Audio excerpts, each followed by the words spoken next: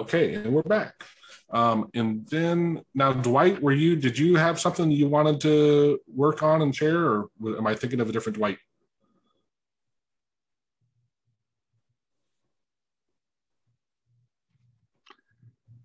Dimitri is also asking to.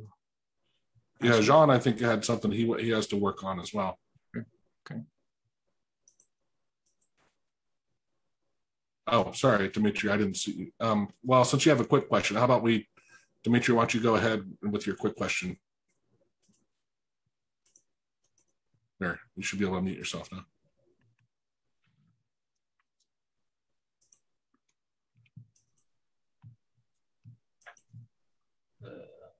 Good evening. Okay, I have quite a simple script, and the purpose of the script is I have a folder where I always print my PDFs inside. And then when I'm mailing things, I would like to have a quick menu to insert the PDFs into the mail. And certainly I would just like to have the last 5 PDFs, something that I could choose from. I'll share my screen because I actually have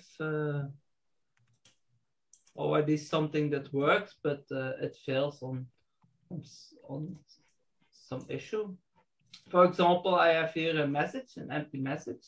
And if I press F12, oh, nothing happens because I'm not running it. It's because you're on a webinar live. That's when it all breaks. Yeah. Here is my folder with some simple PDFs. And if I press F12 here, I get the option to insert them. And this actually already works quite well. So I can, actually, I already posted this question on the forum, but nobody answered. I was a little bit surprised because most of the time they help you. But my issue is if you have not the window in a separate window, then it doesn't work. Actually, something else happens. For example, I try to answer this mail, and now I try to insert the PDF, and it's not insert, but it's inserted into the original mail. Yeah, I would so say. My question is, I need to connect to the open new mail.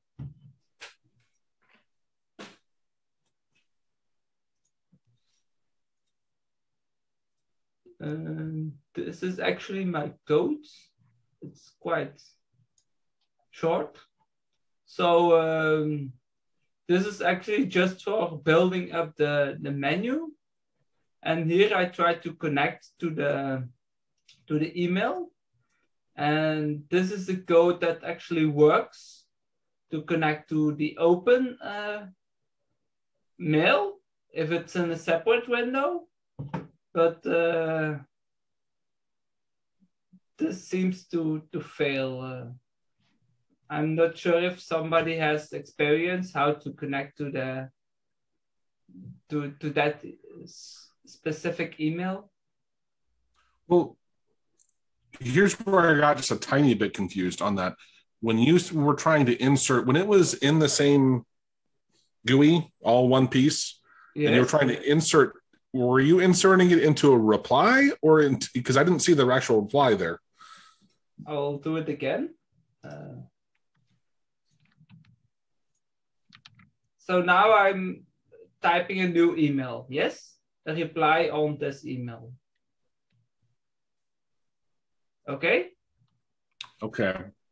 And now I try to insert it. So I have my menu of the PDF.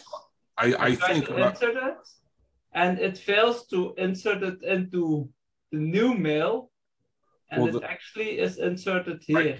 Because on that's not the active mail, right? I mean, that's what I think is going on. Don't ask me to fix it, but I'm just saying. But I think conceptually wise, the active mail is still like, why don't you do a message box of your active mail before you insert? I think you'll see it's still the old mail. Yes, that's true. So my question is, how do I capture the active mail. Well, how do you shift the focus, right, to the new one? Yes. Yeah. I don't work with my email inline like this, so I've never done it myself. But yeah, at least we understand what's going on. Because the selection is based off the other thing. It's not your new thing. Yes. Any ideas, Jackie? Are you Googling? I was just seeing if I could find anything useful, but yeah, I'm not seeing anything just off the bat. It's the idea of it is how to actually find the current item or shift to the item you have in that preview or view window or whatever you call that. Right. And it's hard to actually say for sure what's how it's structured in Outlook. Those of you who haven't done stuff with COM, and even with Outlook, the COM object in Outlook, like, oh mercy, right? There's a lot. It's amazingly powerful, but wow, it's very confusing. Yeah. And there's a lot of ways to get the same thing, and so it can be very, very confusing.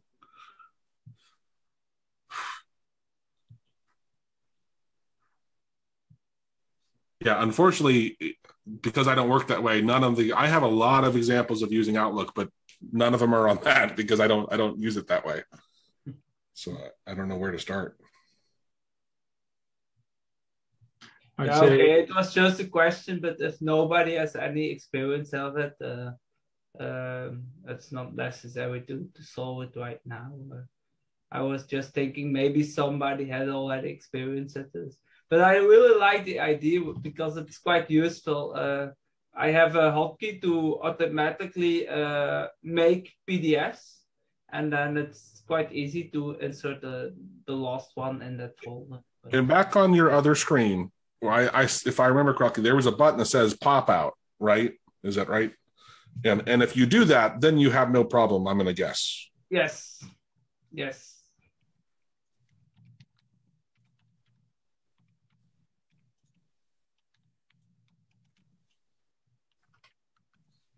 Then it's indeed working. Right. And that's obviously because the focus is now on this one and it's the active one. Yeah. Yeah. Maybe I could make it so it clicks on the pop out window first. Yeah. Yeah. It's not stupid, but it's not ideal, but it'd probably solve your problem. That's true. That's true.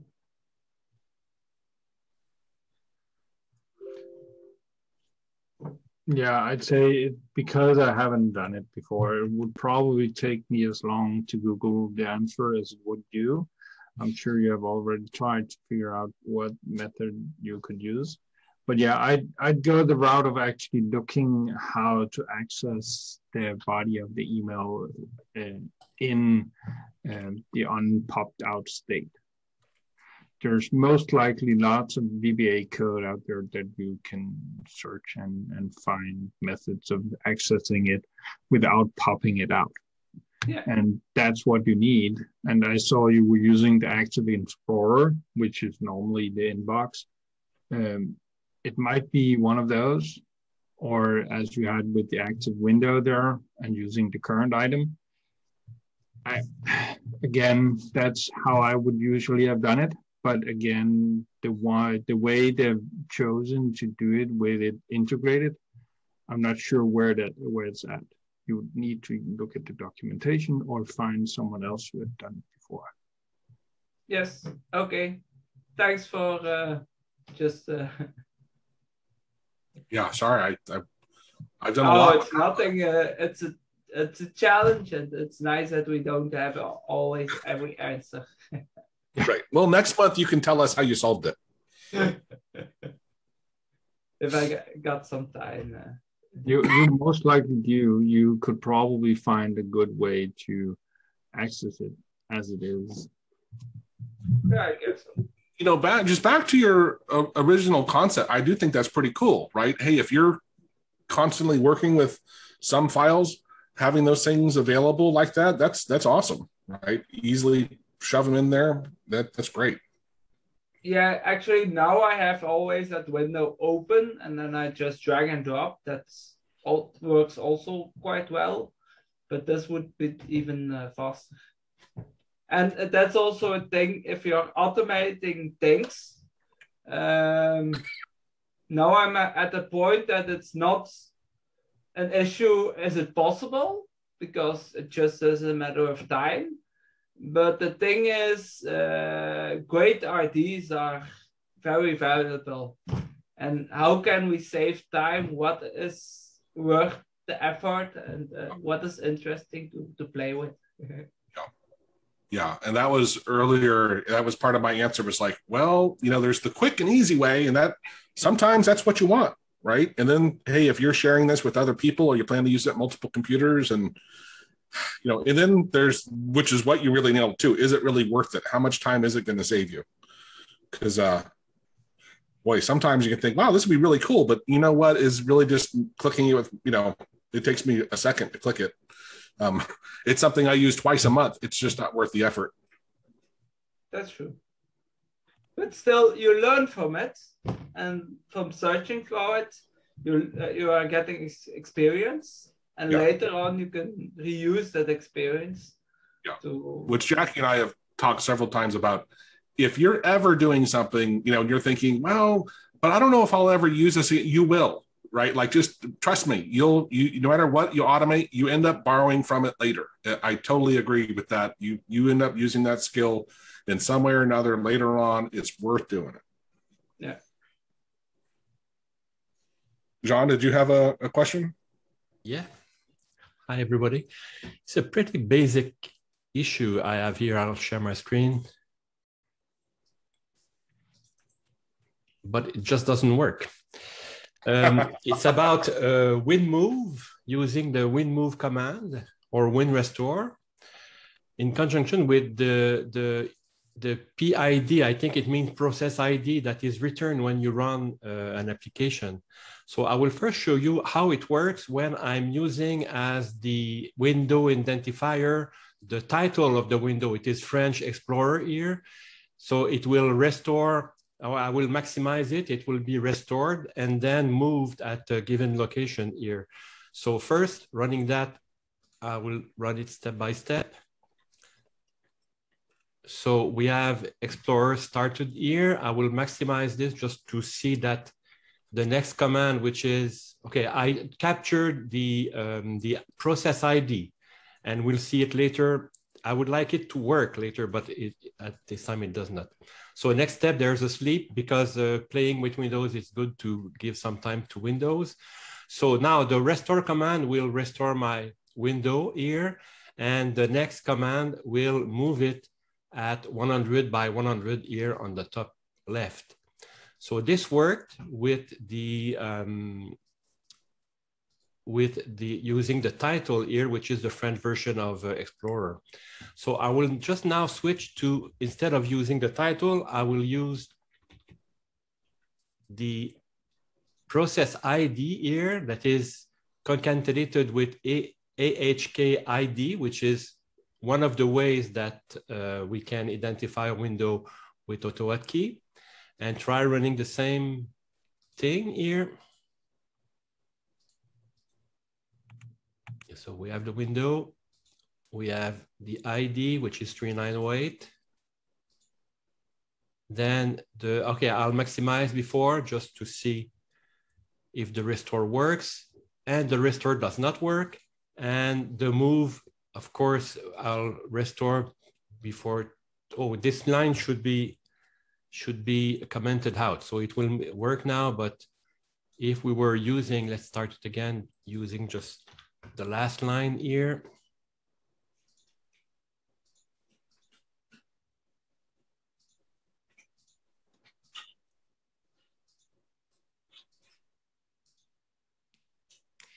Maximize manually, try to restore, it doesn't work. Restore manually, try now to WinMove and it doesn't move. So it means that this way of identifying a window, which is AHK ID plus the process ID that is returned by Windows and by AutoHotkey when you run an application, it doesn't work. So I was just wondering if someone is using it, and at some point it worked. I used it in the past and it worked, but for now I can't make it work. And I'm wondering if there is something stupid here that I'm doing that is making it not working. I don't think that it's something that you're doing, but have you checked the PID multiple times over? After, have you checked the PID of the window? If you get the Explorer exit and you get the PID, you store it, and then you manually change the size or whatever you do, and then you get the PID from the window once more. Does the process ID actually change? Right. Okay. So you mean if I run Explorer here? Yeah, and you grab the PID and you also grab, let's say, the HWND of the window. So you have two separate ways of... Okay, so to get the ID... if win exists. With A or with the name of the window? Yeah, or the PID. Okay, you mean PID? You mean PID? Yeah. Yeah, PID. Okay, Can you zoom in just here, John? Yeah. So using this here. Yeah, you probably need to tell it that it's the PID you're using. Sorry, I can hear you. I'll just change to my headphones. Sorry, give me a minute. With the win exists. Yeah, and I will assign it to the win. I'll just call it ID here. Yeah, but you'd probably need to tell it that you want the ID of from the PID. So AHK _ PID. Here? Yeah. Yeah, that's what I have. Oh, here I say ID. It's ID, not PID. Oh yeah, yeah. It's ID and PID are not the same thing. The ID is the HWND. Okay, so if I do it here, maybe all what I was trying would work. Yeah, maybe. It's awesome. I said stupid. And then I saw that this variable name here, you change one letter and it is stupid. So that's right. That's hilarious. Okay, maximize. I have this number here, which is now with no AHK PID and the PID. And I forgot to restore it. So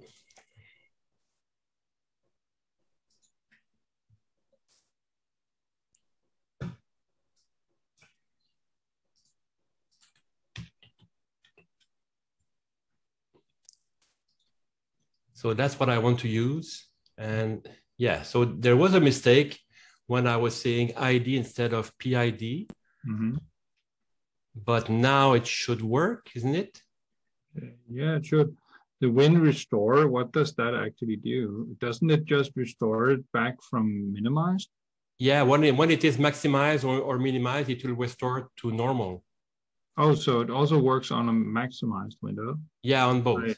Okay. Yeah, both ways. Yeah, and it works if I'm using the window title here. Mm-hmm. I'll try it again just to see if... So I have my window, I will maximize it. Next, I'll check that I have my AHK PID. Yeah, we no longer know if that actually is the right ID. Why would it change? Yeah, why would it change? But has it changed? Yeah, so yeah, you're right, we don't know. So it didn't restore and it will not move even if I would have done that before. to restore it manually. So, so what is the ID here again? That is the WND. That's the window ID. It's not the. Okay, that's what you get from WinExist. Okay. Yeah. Instead of the process ID. So I will just restore. So because the process ID and the window ID the process and the window ain't necessarily correlated. Yeah. And the process is like an instance of it. Is that correct? So you could have multiple, and it would be that exact instance. A process can have multiple windows. Okay.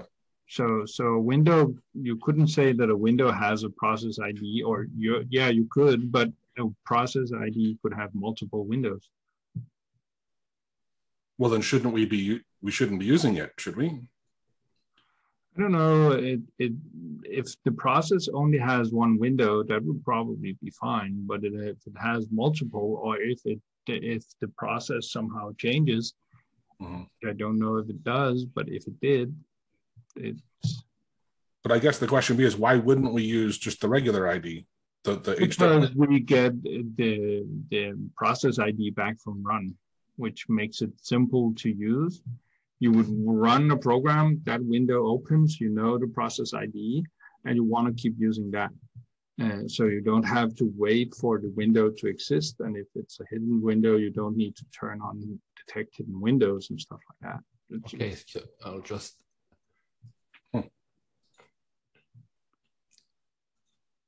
So instead here, I will do ID.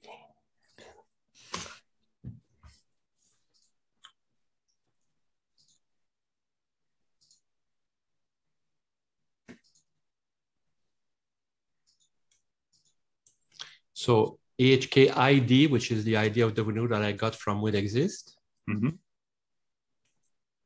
Sleep, restore didn't work. And move, yeah, of course. The active window is now, it was returned, it was the editor's window that was. So instead of using the WinExist A, use the HK PID with your PID. Yeah, I'll do it. Because I don't want to use the title, the text title, because it's not reliable. And I think that an ID is more reliable if it works. So I will say here HK PID and this PID. Okay.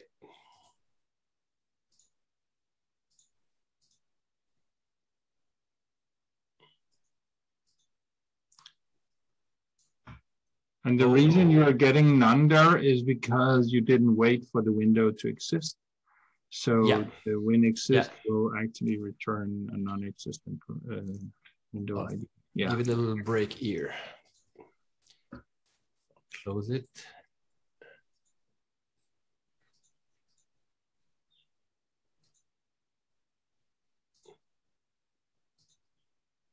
Nope. So when I'm using AHK PID, it doesn't get the handle.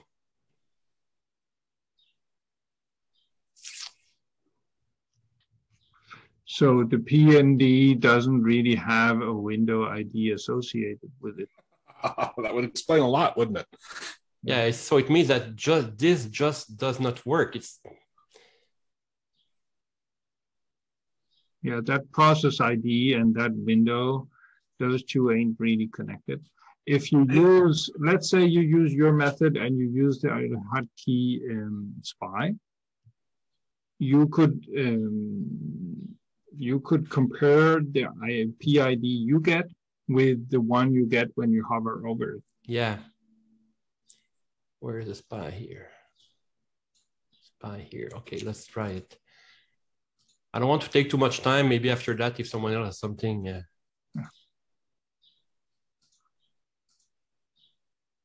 Okay, so here.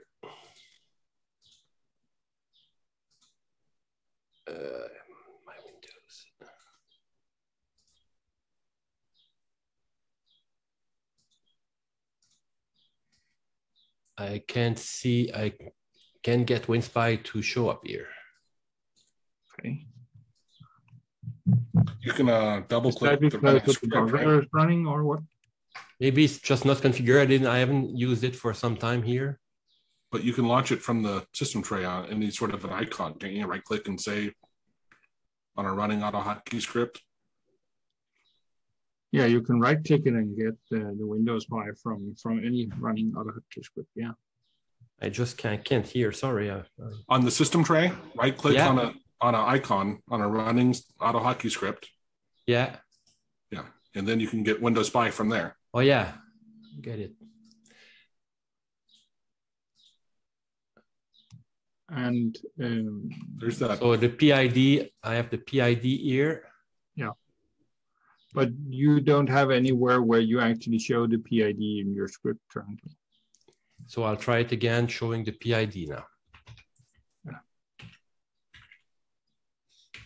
And then you're just going to see if they line up. Jackie, is that your it's just first test? an idea. Sure. That's the reason. Okay, so the message box will show the both, yeah. HID will be the handle, and we'll stop here for now.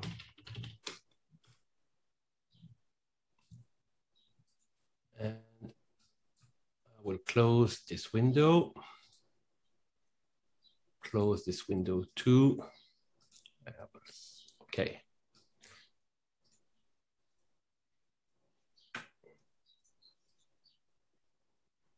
Okay, so that's this window here. Isn't that the same number? Yeah, it is. 14, yeah, okay. So the message box is here. Wow. So the process ID 3332, which is not what we get here. Oh, but you're not. Oh no, it's not the same window. Okay, here. They're not returning the same PID. Sorry. Yeah, so I'm selecting here. It's not the same for the PID.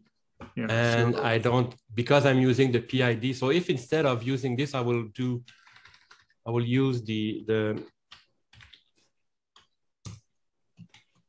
text title here. Yeah. Dimitri put something in the chat about maybe it's accessing a hidden window. He gave some code if we want to try it. So now you're getting the correct, or not the actual correct, but more correct. Yeah, here it's written in hexadecimal. It doesn't help. And if you and the PID is not. At least it's in the ballpark. It is not correct. No, the PID is still not the exact one. Yeah. But they're cousins. Yeah. But if okay, so I'll try to continue investigating. Hey, Jean, take a look at what Dimitri put in the chat. Yeah. Because it's easy to just grab. When get output var list. Because here's the thing, and correct me if I'm wrong, there's no matter what, there's always multiple instances of Explorer running, right? Yeah. Yeah. So, I mean, I get your point, Jackie, or when you're saying the line 3, when you launch it, you're grabbing it and storing it, right? That's why this should work.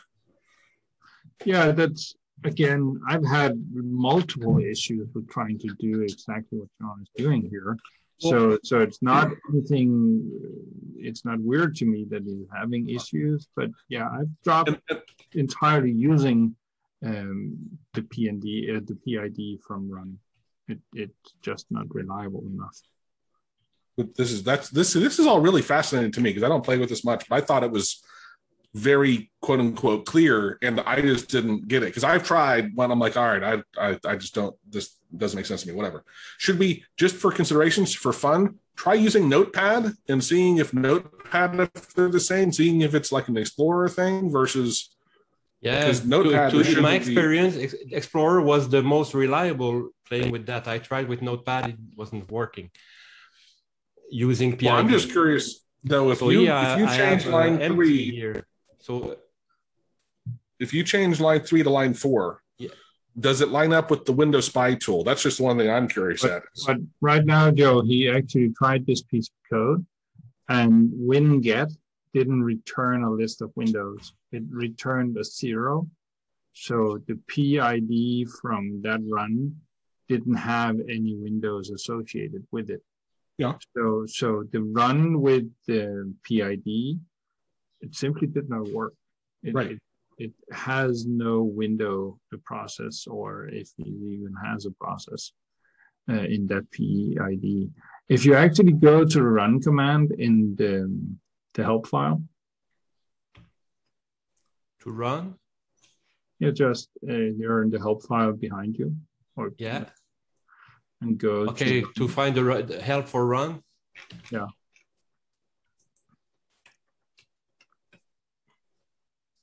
And if you look under the PID.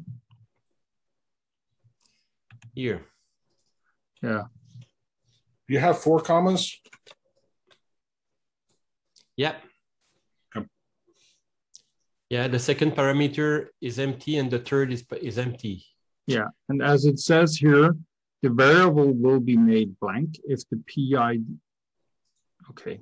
So if the PID could not be determined, which usually happens if a system verb, document, or shortcut is launched rather than a directly executable file. So as it said here, it's not truly a reliable method of getting. Yeah. Well, okay. So I'll try. Doesn't that just mean that he should just launch it and then go loop across all open Explorer windows and find the one he wants? But how would he know the one he wanted if he doesn't want to use the title of it?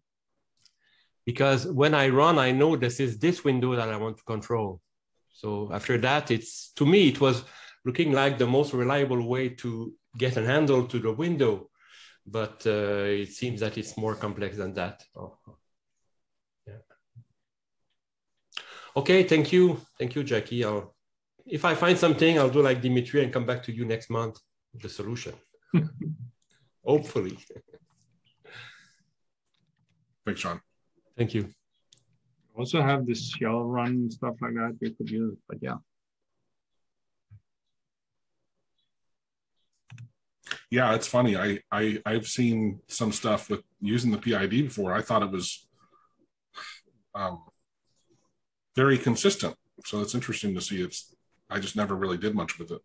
If you do it with something that only has a single instance, if you're running, I don't know, Snagit, most likely, which doesn't have multiple windows, that process has that window and those two are interconnected. But when you're doing it with Windows native programs that you don't know how many are or how are actually launched, when you launch Explorer Exit, you're just telling Windows that I want Explorer Exit, and how Windows actually launches it for you, because Explorer Exit doesn't exist exactly where your script is at.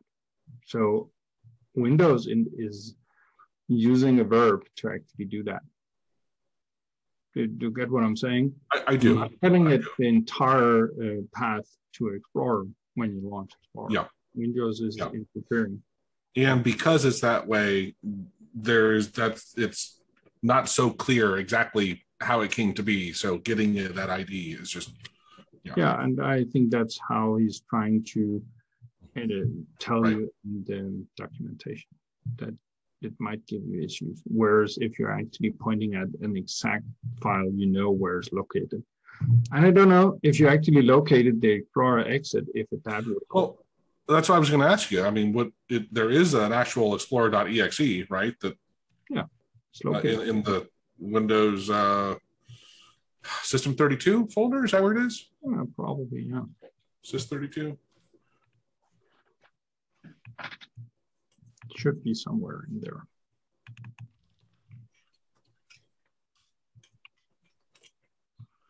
Are you looking for it, Joe? No, I was replying to somebody. Yeah, It's just the idea, as you said, might be there.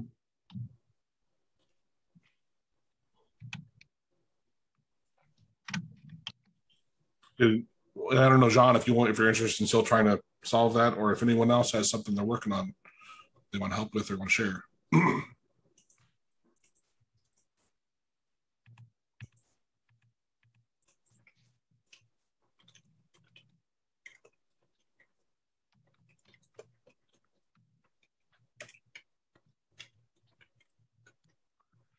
Doesn't seem as if it's there.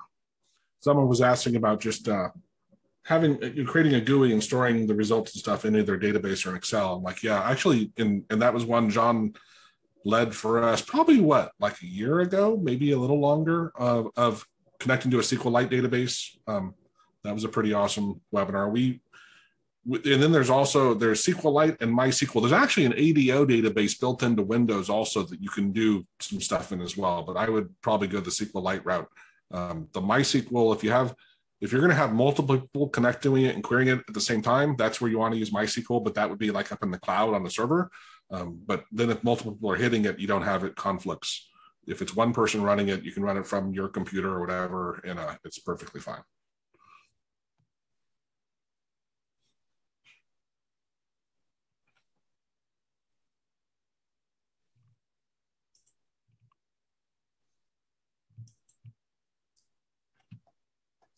Actually, Jackie, do you want to see if anyone can answer my little thing I was working on? Oh yeah, that was a good one. They probably can. It was very odd. Let me share my screen here. I have this little resizable GUI that I use a lot, and I was going to include it in the files for the Fiddler Everywhere, and then I did an API call to download, and let me see, where did I close site? It should still be open in site. It downloaded this file, and so that's what I realized was, let me launch this. When I show it in a message box, it does it just fine. It reads the file, displays it just fine. However, when it gets to this GUI, so if I just hit OK, basically, sorry, Jackie and I were messing with it. Oh, no, why did that not? Oh, we changed it down here. That's where it was, right, Jackie? Does that look right? I think we were just doing this when we were demonstrating it. So here's the file. I get this can't create control error.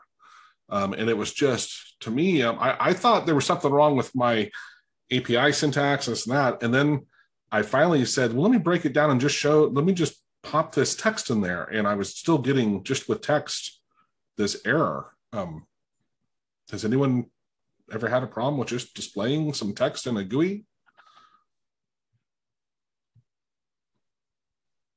This one shouldn't be that hard. We had a few minutes, maybe 2 or 3 minutes to look at it just before we started the webinar.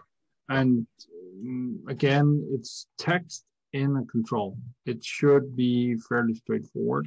So none of us had that straight up idea of why this was an issue. But Joe, if you moved the GUI out of the function, if you just moved the last 4 lines of the GUI up outside of the function. So here? No, show, add, font, and resize, maybe. Yeah. I start show, add, font, and resize. So there? Yeah. And just copy those right below your message box, like so, and see if that has anything to do with it. It did not. So here it's saying specifically W because you don't have any value for your W. So remove the sizing. No, I tried. Okay. Just remove them. So we remove those as a factor. Nope. Let's get rid of that as well because that's not needed, right? No, not really. Nope. Let me get rid of this just because we don't need it. And this, there's nothing there that shouldn't, actually even that shouldn't matter, right? No. So what in the world? So if you put something in a variable instead of your content of your file, if you and it works fine. Yeah. Okay. Could you put the value of text in text? Okay, so that works fine. Yeah. So it might be the size of it. Is the file text large in any way? It's I mean, it's not tiny, but well, fair enough, because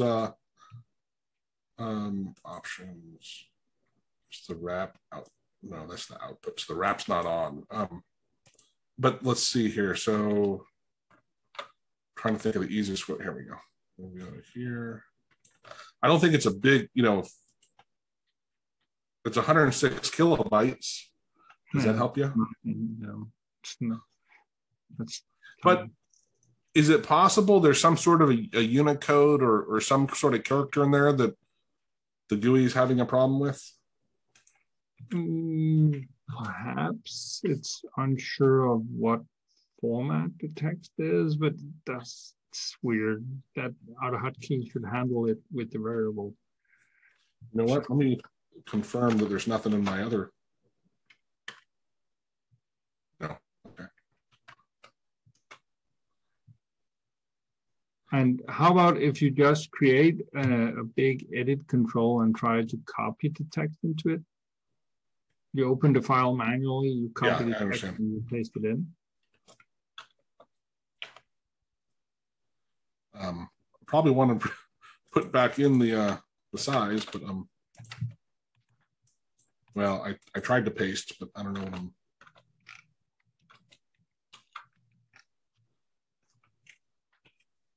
So it's after that. Is that this here with? Yeah.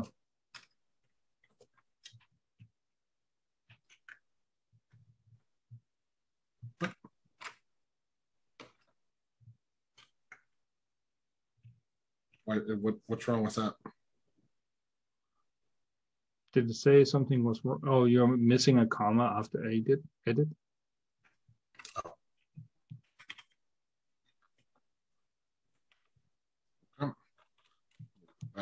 Copy, paste.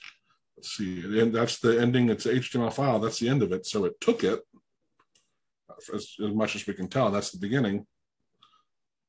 Yeah. How wild is that? Isn't that weird? So the issue might be with the creation of it, where something is off. How about if you just create it with dummy text and use a GUI control to input it afterwards?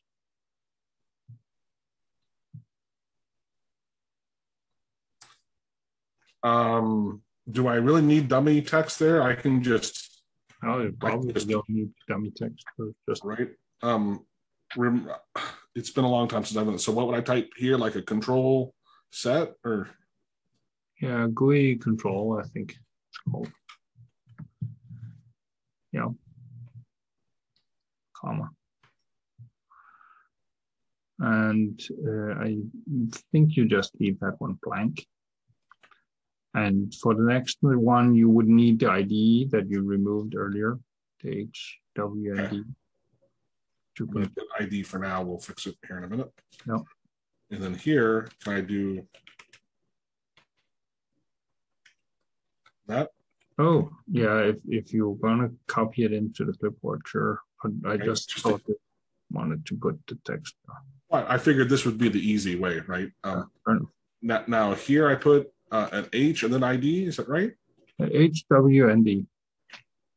But HWND, but don't I need the ID? Sorry, HWND, then ID. Yeah. Okay, thank you. Okay, and now save it, reload it, come over here, copy. Didn't paste it for some reason. It didn't. So you pasted that in? Yeah.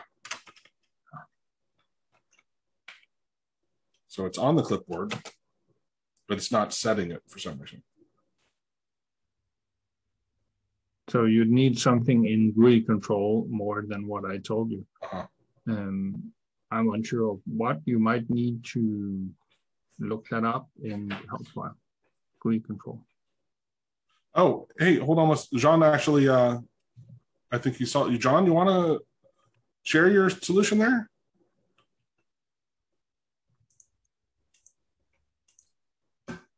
Yes, where is it? It's here. Let's take a look. I'd love to see what actually worked. So it's now set to run Windows Word.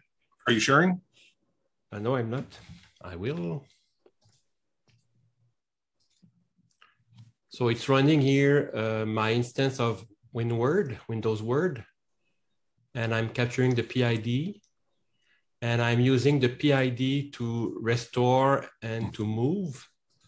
So let's run it. So I'll maximize it.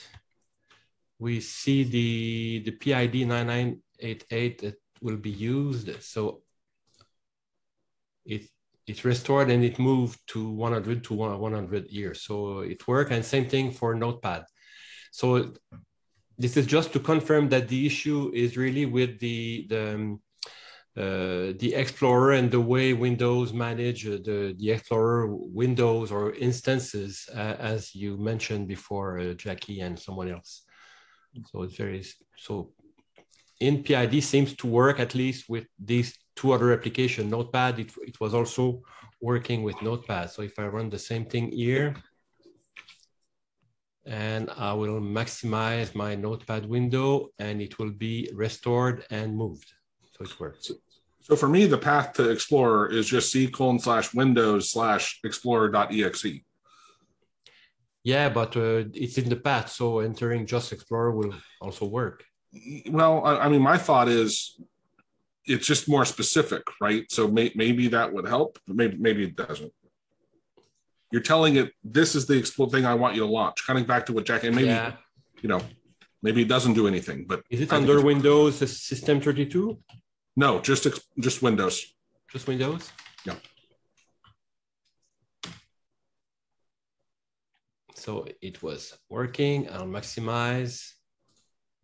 So nothing happened. So it's the same. It's the same executable regardless of the path here. Pretty sure. So it was just a follow-up to say that the PID is not unreliable by itself. It's just depending on the application, and in the case of Explorer, it cannot be used. Yeah. Thanks to you. And back on this, I forget what. Oh yeah, there's something else with this. Try to drop the clipboard part of it. Maybe just go with checking out the GUI control and see what you actually need to put in there to make it work. Sorry, I don't understand what you're saying. Look up GUI control in the help file. Oops, no, yeah. Just to see the actual syntax needed. The sub command needs to be blank if you want to put new content into the control. Okay.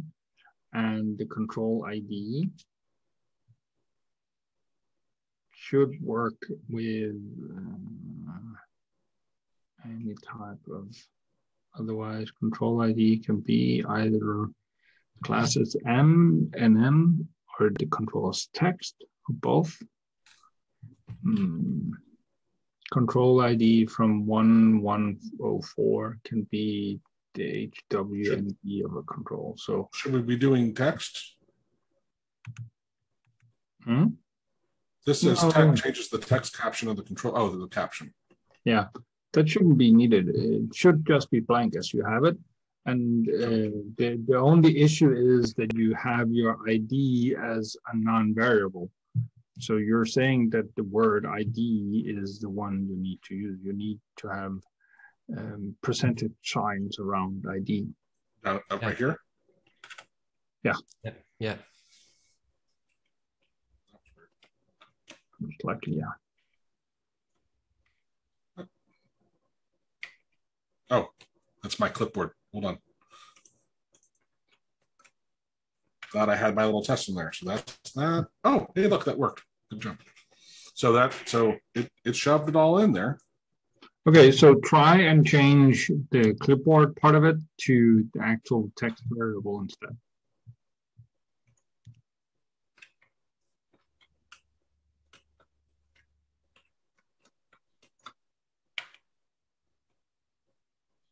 So what? Okay, so the issue is in the creation of the control. Yeah. So for some reason, when you create it and trying to shove that much content into it at the same time, something goes awry, whatever it might be. Yeah. But this is how I get it. I understand now how to fix the issue. Thanks for working through. Yeah, I never would have figured that out. That's interesting. Yeah, I don't know what the issue is per se, but at least can I put that? Sorry, can I put that before the show? You could. Yeah. So that way it's a little more not responsive. It seems like it happens immediately, if that makes sense. Yeah, people wouldn't see the issue. Right. Was the text selected when it was after the show? Was the text selected? The text in the edit control is all selected. Oh, the last time you run it, but I don't remember that it was selected. I mean, all blue. Yeah, I understand what you're saying. Yeah. But was it? If you move it back to where it was, yeah. Wow, good catch. It's very interesting. Something different here. Yeah. So the focus is not to the control when it is filled after the show. Yeah. Excellent. Well, thank you for working through it. I'll go back and update my resizable GUI. The GUI is nice because you can have it display big, make it bigger or smaller, and close it, and it closes. And it has a function. This last parameter will say, when you use it, do you want to close the script or just that GUI? And so it's very handy, especially because like on things like this, where I don't know if people are using Studio or VS Code or Site. And this way, it's simple to have a GUI where we know we can dump the big amount of text instead of hoping they're using a tool.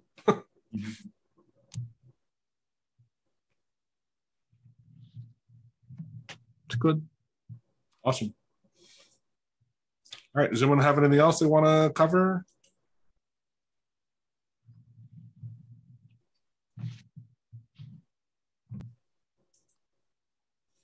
I can demo one that we're almost done with. Let me demo it real quickly here.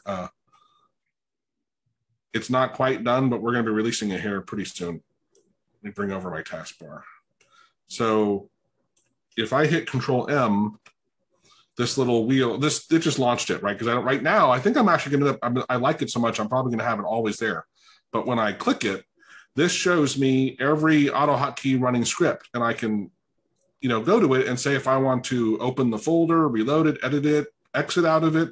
I got a lot of options, for each script, regardless of whether it has a system icon or not. That's the beautiful thing. Like my screen clipping tool and the spell check, those don't have system tray icons. And so how in the world do I edit those, right, when it's running? So this allows me to easily come in here, I want to edit it, or I want to pause it or whatever, right? Interesting. A good way to reduce the number of icons in your tray. Yeah. If you set all your script not to show the icon, so you can use just this one. Right. Yeah. And I can say, let me exit out of this button, reload. This is my up at top, my clock in the top right there. It's my start menu, which is still an AutoHotkey script, right? So I'm going to exit that. And it actually, this is dynamically, it's supposed to, did it exit? It didn't exit. Let's try it again. Oh, there it goes. Oops. So yeah, it's gone now. So it should relaunch itself for you. Yeah, we got it. We borrowed the concept from another script. And then I love this, like be able to jump to that folder if I want to, which did that actually open? This is why we haven't released it yet. That toolbar is nothing. Let me see if I can open script folder on that one. There it goes. I'm curious to see if it will offer to edit an executable file. Well, you saw QAP there. Yeah, I did. oops, wrong thing. Yeah, and that was an exe, which obviously these would not work, right? So maybe we should say if it is so exe, most will work. Well, the exit would Most work. will work, Yep. except the edit. Yeah. Yeah, but reload will work. So maybe we should consider that. Here's the one that the nut we haven't cracked yet. So as Jean, if you don't know, is the author of Quick Access Pop-Up, right? It's an amazing tool. It has its own icon. Well, we want to be able to go grab the icon of, especially if it's an executable, go grab that icon. However, we were playing with this for quite a amount of time, and it's a bit harder than you might think to go actually loop over all the icons that are actually in the system tray and get the actual icon. But if it is an executable, you could get it from the exe file. We don't know which one. First one. If you usually it's a good standard if you say that the first icon in your executable file should be the main icon that you want to be used. Well, that's but also like even for other things that are AutoHotkey scripts, like some of ours, the screen clipping tool and stuff, we have set the system icon in a different way, and so anyway, we're working on programmatically getting it. So that'll be a nice one once we get there.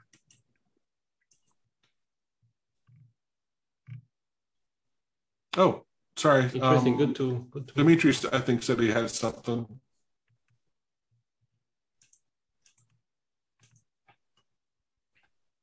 Hello. Hey, Dimitri. Actually, I found on your YouTube channel quite an interesting script for API calls, because lately I find them more and more interesting, and I want to find out about them. And I also tried web scraping a little bit, and I discovered that sometimes it's easy to use an API call, and sometimes URL download to file works better. And and I tried to find your script, but I couldn't download it anymore. So I recreated it and made a little GUI for it, so you could easily check and uncheck the parameters. I can show you. Cool. Share. So it also works with Fiddler, because it's quite easy to collect the headers from it. So it takes this data and then reshapes it, and these are all the parameters. And these are all the headers that you can check or uncheck. And then you can send the request, and he also builds the AutoHotkey code for you. So if you want to copy or paste it, you can do that. The Fiddler everywhere allows you to select and unselect the headers now, which is pretty nice. I'll say that it is very convenient. Yeah. And I also wanted to add some extra. Sometimes you use converter to JSON and things like that. I'm also planning to put that inside to it, and also maybe a button to use URL to download. Maybe that's quicker. Well, to generate maybe like that. Let me interrupt you there. I'm just curious on Jackie's lessons, because my understanding is the URL to download is actually relying on Internet Explorer in some ways. If you look at the documentation, I think it says it is. Is that something we have to worry about, it going away? No, the URL download to file is not using Explorer per se. It's using INET, I think, which is built in, it's an older method used in Windows to do the same thing as HTTP request. Okay, thank you. I thought in the documentation it said it was. Maybe I'm misremembering it. Depending on what you're doing, most likely. Yeah. What I'm also learning is that a lot of sites try to block you if you make too many calls. And what worked for me was to rotate the user agents. That was my fix. Well, the first thing I would say is make sure you include a user agent, right? That's the one that I would definitely say is don't don't send it without one. Having one definitely helps. Yes. And also the cookies. Right. And that's also something that I learned, that you can also, if you use JavaScript, you can also request the cookies to get them on a different way than to use Fiddler. It's just documents point cookies, and then you have the cookies. Yeah, but just to clarify also, right, there are public APIs and private APIs, and then there's just the one, which I guess they're one of those two, but the things that your browsers are hitting, right? Companies, have documented APIs where you have a key and a token usually, right, and an OAuth that you have to deal with. But those, generally speaking, you're not using cookies, right? You're not imitating a browser. You're doing API calls to a database that they've set up, and you don't have to worry about all that other stuff. There might be fees, right? But it's really fast and it's really amazing what's available. Now, some sites don't have APIs, public APIs that are available for you to use. And that's where, using Fiddler, you can start inspecting it. And of course, even in Chrome, you can use the network, the developer tools to see your network traffic and kind of do a lot of this. However, and that was where Isaias had never used Fiddler. And when we started showing him with Fiddler, how easy it was to see that, and not just to see your browser traffic, but also your AutoHotkey traffic, and also within Fiddler to recreate your calls, right?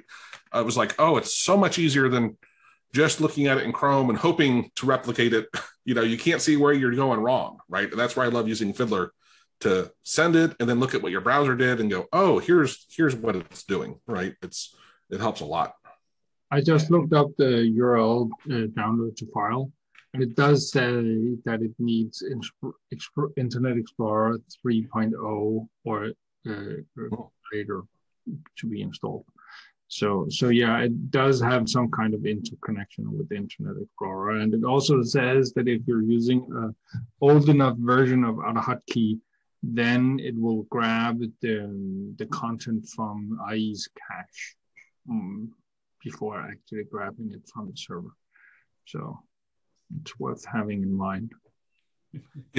The other thing, and Dimitri, I don't know how far you've gone down the road of APIs, right? There's the WinHTTP request, which is what we typically use, but there's also an XML HTTP request. That one automatically borrows your IE cookies. And so, but it also doesn't allow you to set a lot of the headers. But it's pretty cool. And Jackie showed me how to, from IE, do an API call from the GUI, right? So no site could really tell that you're messing with it because you're making the call straight from the IE window as far as it can tell. But I have a question regarding that. Is it possible also to connect to the Chrome instance? Not in exactly the same way. The Chrome libraries we have don't have as much control as we do over the IE window, because with IE, we actually have access to the top window, the head of all of the process. And by doing that, you can traverse into other aspects that you can't with our current Chrome functions. So because when you use the Chrome libraries, you're using the developer tool, you're not using Chrome per se. So you're only allowed to do what the developer tool is allowing you to, where with IE, you're actually fully automating IE. Yeah. So yeah, there are still some limits with what you can do with Chrome. Which is why Isaias and I have been working really hard to kind of say, hey, let's not even bother using a browser at all. Let's mimic everything with the WinHTTP requests, right? From soup to nuts, from the beginning to end.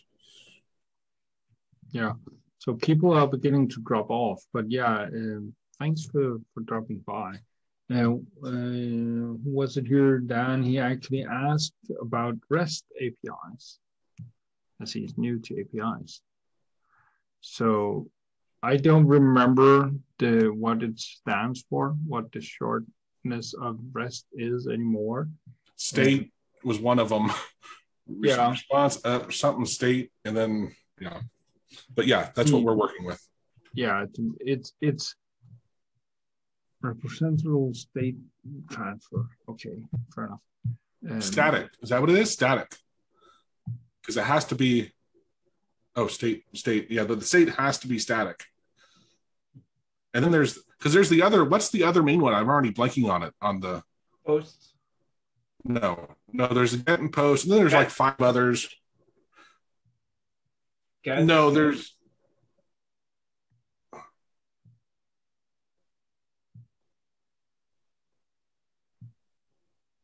another one that actually where you're sending objects, and that you can send an object instead of just like text and stuff. You can literally send an object, and they're much more powerful, but they're much more complex. But the vast majority of the last like 5 years, almost everything being created is our our REST APIs. Yeah, it's what we're used to with URLs, right? It's the way that you can actually read a URL.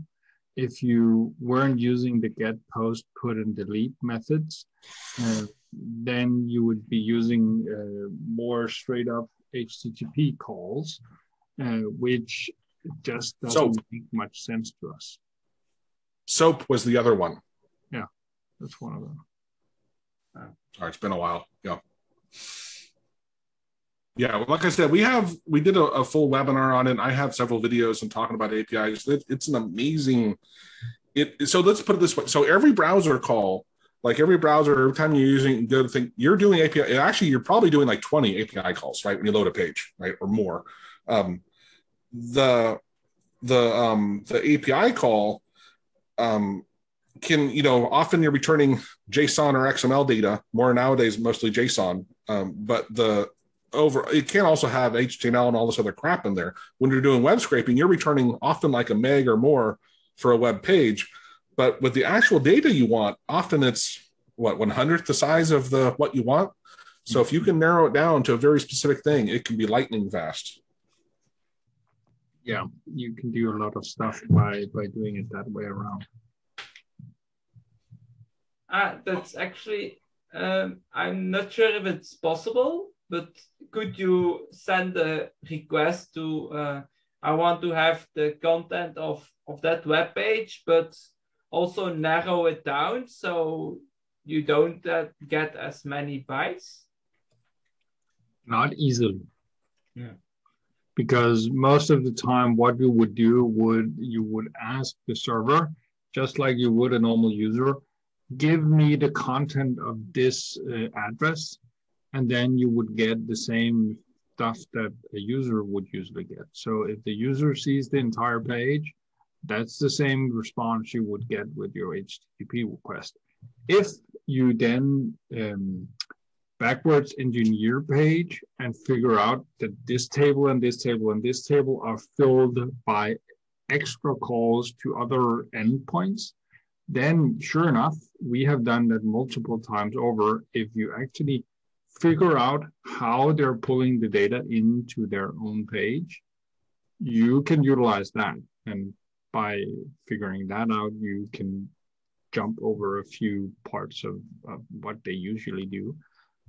We had one was for a driving page back in the day, Joe, where we actually found out that each time a user would turn the page, it would retrieve back, let's say, 10 new items.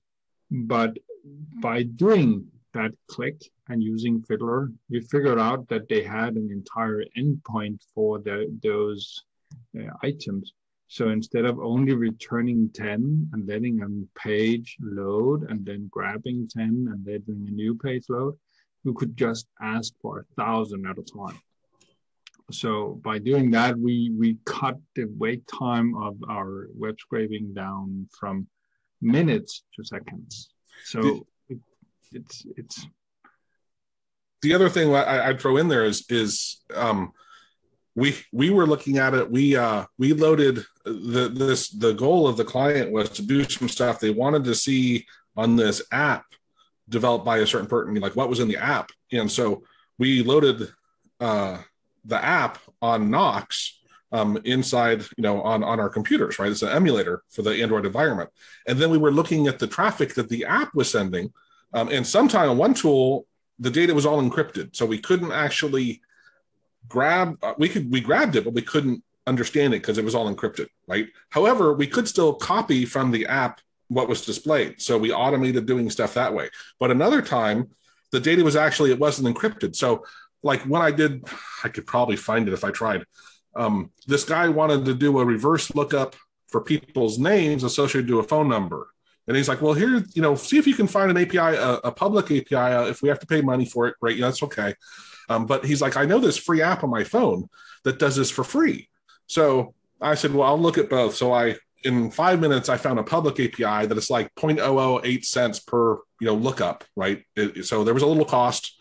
But then I said, let me load this thing. And sure enough, in about 20 minutes from looking at the traffic from the Knox, the app, I saw exactly what they were doing, and there was no unique ID given to it. So I'm like, we could ping this thing all day, and there won't be any fees, and it'll work just fine. So it's a great way that you can. This is the really amazing thing about, to me now. Wireshark is another really well-known tool, and that was what Isaias, when I first showed him Fiddler, he's like, well, I just use Wireshark for that. I'm like, so you can understand Wireshark and get the data. It is such a tool, it's got 1,000 times more amount of stuff in it. It's so hard to find what you're looking for, right? It's got so much stuff. It is a much more advanced sniffing tool, so it can also sniff packages and stuff like that. So sure enough, Wireshark has its uses because you can do more. But if you're doing like we're doing, Joe, stuff that is a little bit more user close, Fiddler does the job so much simpler. So you save time by not having to learn something like Wireshark. You know what? The analogy I would say is, I think almost everyone here, you probably used the IWB2 learner tool for looking at stuff in IE versus inspecting it and seeing just how much stuff is there, right? And it's when you're new, that gets really confusing. When you've been working a long time, it's kind of easy and you can see it. But I like that IWB2 learner tool, and I can just see exactly what I want. Oh, I don't have to worry about it, right? It's kind of the same thing. Yeah.